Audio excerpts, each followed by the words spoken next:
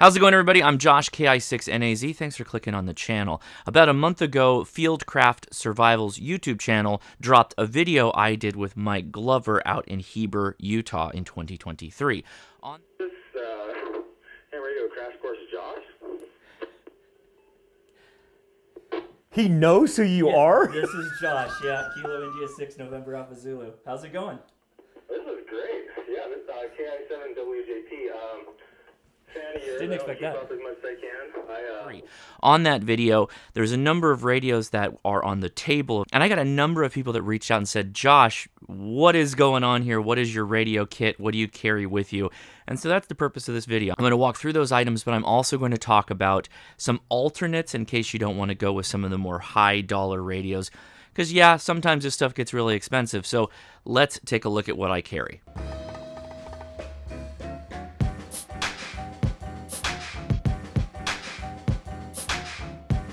Starting things off, the highest dollar item in my kit is the ICOM IC-705. This is a QRP radio with an internal battery. It will also take a solar panel if you have the appropriate equipment for that. The primary reason I carry this radio is it does VHF, UHF, and HF, and kind of fits into a backpack. It's pretty small, all things considered. Now, for those of you that are new to radio communication, this is a lower powered output radio, roughly 10 watts, the highest it will do. Most of the time, it's only doing 5 watts output. With that said, it has a lot of capabilities. With its internal GPS, I'm able to basically always have a repeater or radio solution for the repeaters in my area, or well-known documented repeaters that run off of D-Star, but also analog. Think of traditional FM analog repeaters. And that's exactly what you saw in that video when we were talking with that fellow ham in Heber, Utah with Mike Glover. One of the reasons why I like the 705 out of pretty much all the portable radios that exist out in this space is it's a one USB connection to like a laptop in case you wanted to do digital data over HF radio or data over VHF radio and UHF. I use this primarily for emailing over amateur radio or sending data messages with software modes and software titles like JS8 Call and FT8. If you'd like to see more on that, follow the links in the video description to talk about JS8 Call and how you might use it in an emergency. Oftentimes, the radio kits that I go into the field for doing parks on the air or summits on the air is going to be small, this size, and I generally like it that they have an internal power solution, but I can augment that with solar if I'd like. For something that was absolutely like it was made for the 705, if I've got the space in my pack, I will carry the PowerFilm Solar Lightsaver Max. It needs to be the Max. It can't be the smaller one that's only for cell phones. This has a 12-volt output connection on it, meaning I can plug this into my radio, have the solar panel unrolled, and I can be charging the 705 while using it during the day. This also has an internal battery. This works great in like a water bottle pouch for your backpack or whatever you're taking out in the field. Absolutely an amazing piece of kit. The best part about that is while doing 12-volt output, you still have 2 USB-A ports that you can charge other devices with. So tablets and laptops, you can keep them going when in the field, which is awesome. I have 2 antenna options when I am going around with the 705. I will carry a roll-up J-pole for VHF, primarily VHF. I can work UHF with it as well, but my main focus is going to be VHF. And then I'll carry some kind of a long wire antenna. This will live with this radio in the kit, in my bag, whatever I'm taking with me. The 6-meter mast by Soda Beams. I'm going to start wrapping this up right now, how I wrap it. And just go on the back side of this, start doing figure 8 turns on both sides of the pack antenna, start walking it in. I could have a larger antenna that I'm also carrying in my backpack, but at a base level, I will always have a J-pole and some kind of a wire antenna like a PAC-tenna end-fed half-wave or a K6 ARK end-fed half-wave antenna.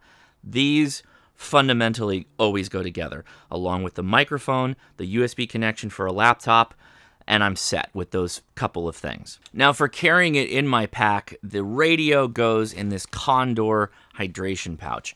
Not a ton of protection with this, but it does have padding on the bottom and on the top and some on the sides. The outer pouch is where the microphone, power connector, USB cable, and my kind of emergency Morse code key go on the outer pouch, and this just slides in, and this goes in my bag or whatever I'm carrying. Links are in the description to the Condor pouch. I am an Amazon affiliate, so if you see links in the description, know that I'm possibly getting an affiliate cut for any purchases that you make. Good news is it's no more cost to you, and it does help out my channel, so thanks for checking that out. Now, the ICOM IC-705 is probably the top end for a do-it-all, all-in-one station that you can put in a backpack and carry with you. Of course, you can always add extra accessories, little dongles and devices to add GPS, add that data connection to a computer and whatnot, add a battery pack, solar charger, you get the idea. I like to pack all of that into the radio, though, and those are the things that I'm going to go gravitate towards first because it's going to be one less thing for me to forget when I'm going out in the field. There are alternatives to the 705 that are less expensive, but they don't offer the same amount of features. The Xiegu 6100 comes to mind as being an, easy, pretty much do-it-all type of radio. That is a Chinese manufacturer radio from the Xiegu company. You might have heard of this company with radios like the G90, which is also very popular. G90 could be considered in this list, but it's not VHF, UHF. It's not an all-in-one radio, and it's also pretty big.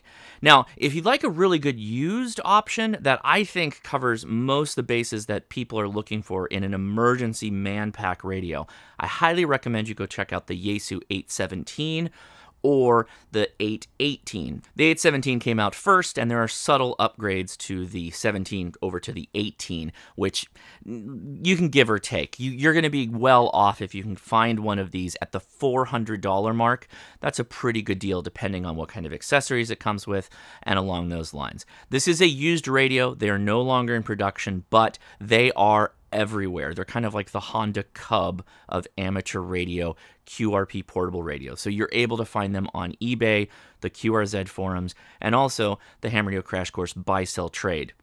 These generally will show up at Hamfest, and you can snag them for a really good deal if you keep your eyes open. So also on the video with Mike, I was holding this Yaesu VX6 radio. This is a tri-band radio, meaning it does 2 meters, 70 centimeters, and the rarer band of 1.25 meters.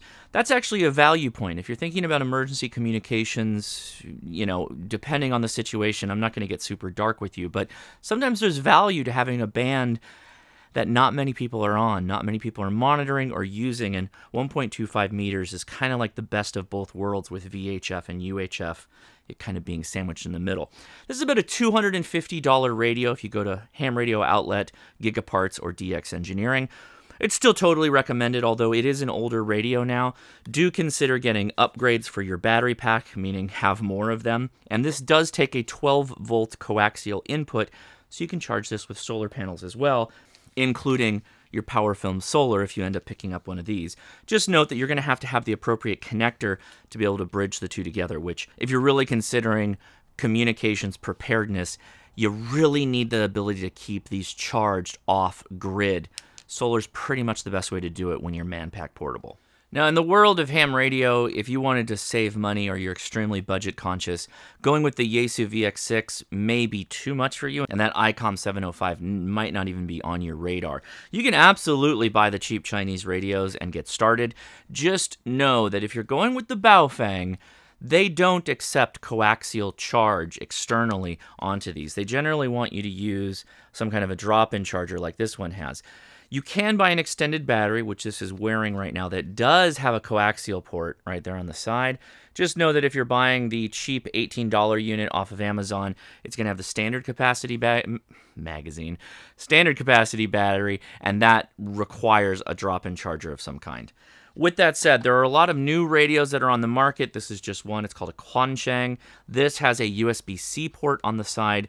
USB-C is showing up in a lot of radios these days, which I love, because then you can charge that with a battery bank, or going back to your PowerFilm, you can charge that off that USB port, freeing up the coaxial for something like your HF radio or whatever else you're running.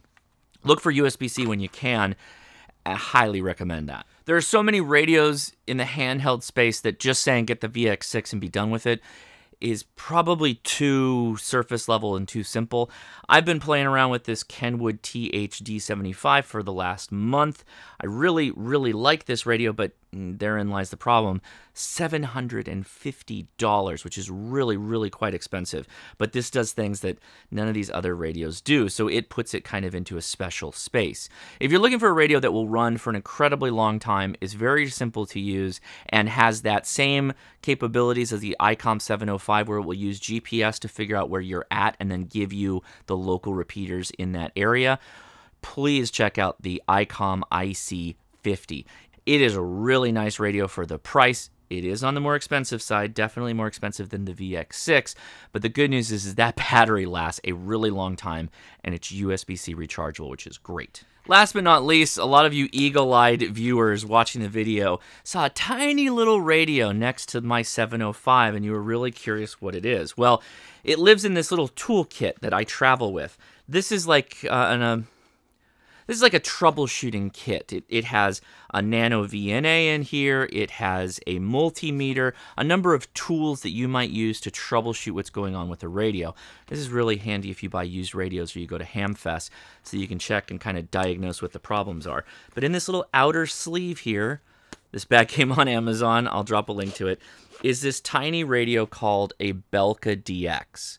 This is a shortwave receiving radio. It is not an FM, broadcast FM radio. It is for shortwave listening. So this is kind of like a redundancy item for receiving that the 705 would fill the primary role, if you will. There are people out there, not to say I'm not one of you, that do consider things like EMP and what the damages could be in a situation where a blast occurs. So I have a lot of radios that are in my tactical trash can, my EM-proof trash can, or they're just disconnected and the battery's removed. That will save a lot of radios if there truly was an EMP situation. But when you come out of a situation like that, you might want to be receiving information but not fully go back onto the operating kind of space. So that's where a receiver like this is actually not really a bad idea. This is USB micro recharging, which is the only downside. I've pretty much gotten rid of USB micro from my entire life. I don't know if they've upgraded this yet, but when they do, that's probably a good upgrade. Also, any kind of portable shortwave radio would be a good replacement here. If you were to ask me what would be my immediate replacement to this, it would probably be the CountyCom GP7 that works off of AA cells, or the C-Crane Skywave single sideband version 2. That's a really nice one because it runs off of 2 AA batteries, really good sound, and a pretty easy user workflow. If size and weight is a factor, I would go ahead and say focus on a handheld, get yourself a good replacement antenna that can you actually do something with, not these stock rubber ducks. Also bring a roll-up J-pole like I carry with the 705 for your handheld. And if you can swing it, in the same mindset of kind of keeping things cheap, maybe just to get started, oftentimes people ask me, hey, I just bought a handheld, what should I upgrade? And the answer is always antenna. But sometimes you also want to run this in a car or at home, a number of other things. So here's the recommendation. Regardless of which radio you get, cheaper or more expensive, this is that ID50 I mentioned, get yourself a BNC adapter connection for an antenna port on your radio. See this little guy there? BNC is bayonet connector. And so that means I just take my antenna, twist it on, and it's done. That gives us some advantages because now, let's say I'm going to switch to my vehicle or I'm traveling and I have a rental car. I disconnect off the top of the radio and I bring in a magnetic roof mount. This is available. Both the antenna, the adapter, and this mag mount are available at Signal Stick. Slap this on top of your rental car, remove the little dust cap, put your antenna on, and throw that on top of your vehicle, and then this goes down to your radio inside. That's a really, really nice way to still stay in comms really quickly while you're on the go, and this just kind of bundles up, and you can throw this in a bag, your travel suitcase or backpack. In my case, oftentimes I'll have this on me if I'm going to be in a vehicle. If you're backpacking or whatnot, you probably can skip this though. So again, links will be in the description. Thanks for checking those out. Now, I know I've thrown a lot of information at you, particularly a lot of gear that you might not be familiar with. I have a link in the description to a playlist called Are You New to Ham Radio? Start Here. And that is a daunting list, I appreciate, but the best way to go about it is simply just start going down the videos, looking through the titles, and if you find something that kind of lines up with what you're looking for, start watching there. I'll leave you with this thought. The important thing to remember in all of this is determining what your needs and your capabilities are. If your goal is to simply just have a couple of radios that you can hand to somebody and PTT and talk during an emergency line of sight within a couple of miles of each other, well, GMRS is a great option. Just get some GMRS radios. You still probably want that charging capability and maybe an upgraded antenna. That's totally acceptable to do, and you're probably good to go at that point. If you want to start expanding your capabilities, increasing your range, and also go into actually moving data or information in addition to just voice, then that's when you might want to start looking at amateur radio. Still, you can all do the local stuff with ham radio handhelds like these and get access to repeaters and all that other good stuff as well. And I find that that's where I generally line up when it comes to emergency communications preparedness. So I hope this was helpful. Hope this added that extra little bit of detail some of you were asking for after we did the video with Fieldcraft Survival. I am Josh Nass. My call sign is KI6NAZ. Thanks so much for watching, and I'll talk to you later. 73.